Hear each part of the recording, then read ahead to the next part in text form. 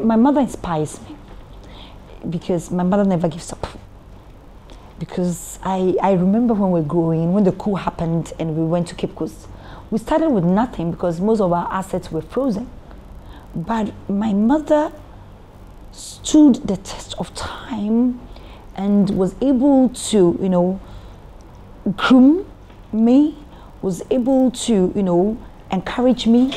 And I am where I am because I owe it all to my mother. And again, His Excellency Nana Akufo-Addo also inspires me because I look at what he's gone through.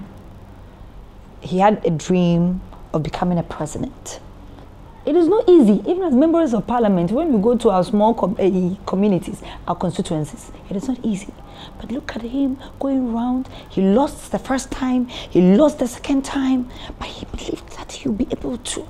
So he inspires me that life itself is not easy.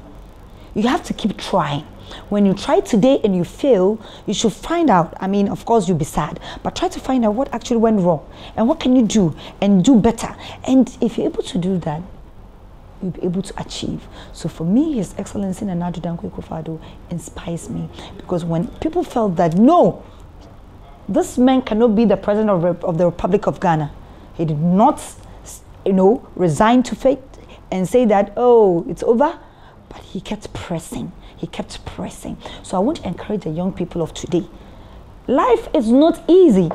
If you speak to people who have achieved, they will tell you their stories. We all have a story to tell. So when you do something now and you fail, there's no shortcut to anything. I believe that I am where I am because I went through the mill.